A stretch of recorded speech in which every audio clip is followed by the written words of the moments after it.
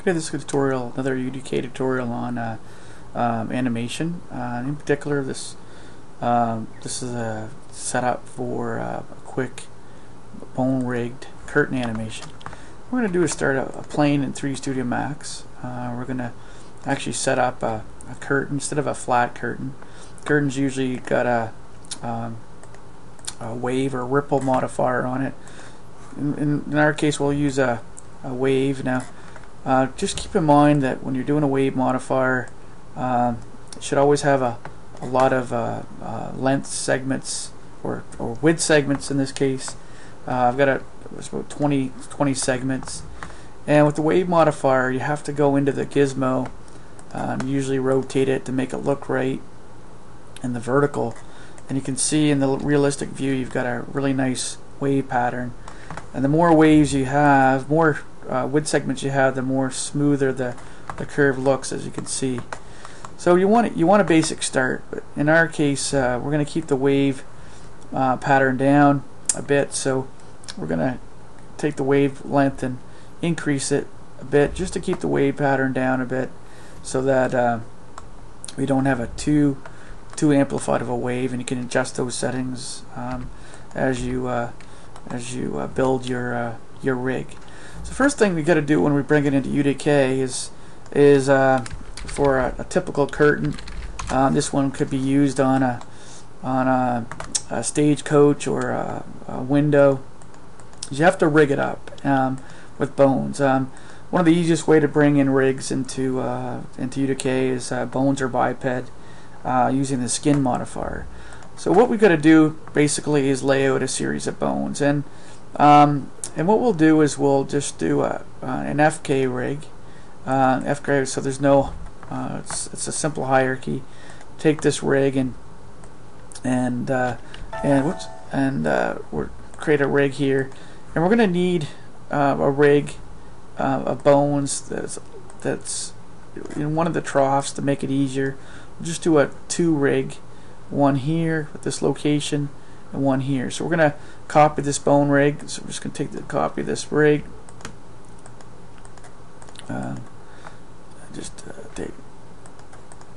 Take these bones, make a copy over here,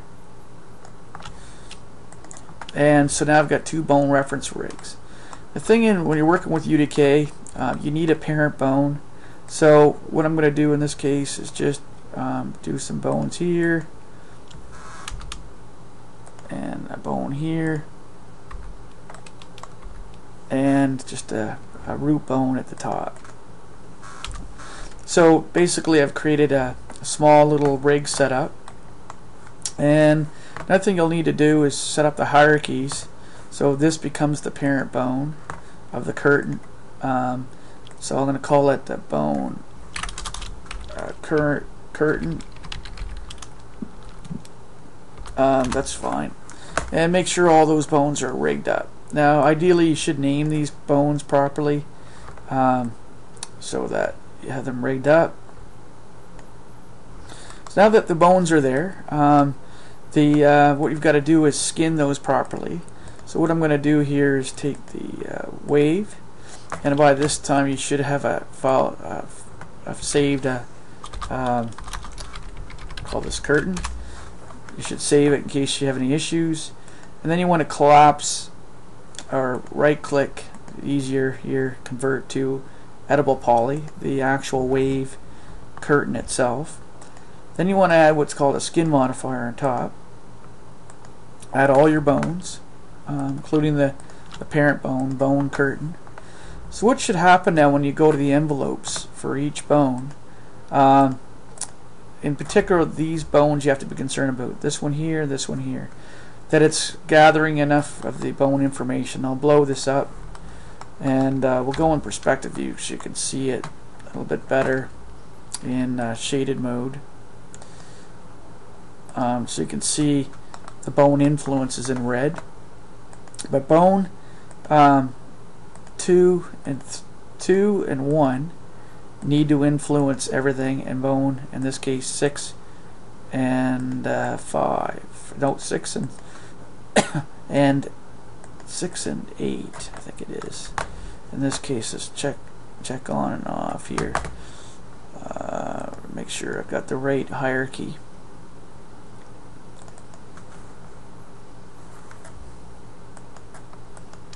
Just get an envelope here, and that is so I've got bone 6 and 4 and bone 1 and this bone here, which is bone 2. So 6 and 4 and 1 and 2 in my case will influence this curtain. So if I go out here right now with the skin modifier, I should see influence in this and how it influences. This root bone should actually take the whole curtain. So I'm missing one hierarchy, so I'm going to make sure this is linked to here. And now this root bone should be able to drag the whole curtain. There we go. So now we're going to animate a bit. So we're going to kind of simulate some physics behavior. We could incorporate a lot better rig, but I'm going to have at frame 1 the curtain sway a bit. So frame 30, have it sway a bit, and say it's frame 60 approximately there. Have the entire, and note I'm just animating the bones and not the entire not the mesh itself. And I don't know, frame 100, just have it moving. So as you can see, I've got a little bit of movement happening in the curtains, and this will help bring the integration into Unreal. So if I hit play, you can see the movement. After I've done that, I hit save. I always do increments for my saving, and just go plus increment 02. Now that I export my curtain,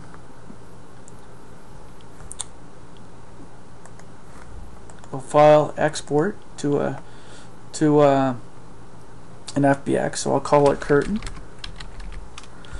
And again, we're not covering texturing in this, so I'm exporting just, when you're exporting, make sure you check baked animation on. So I'm going to go into my package in UDK browser and open up curtain, and I'm going to start a new package called I don't know, cloth, and make sure import animations is checked on. And what you should see come in this new package is your mesh itself and an animation set bone curtain. So if you load the skeleton mesh, you should see your mesh, and if you go to the animation tab here, pick on bone curtain, which is your root object, and hit play, you should see your animation play, and you can bring that right into Unreal. So you can bring that set and have it activated with the matinee. So have fun with this. Hope you enjoyed a quick tutorial on curtains. Thank you.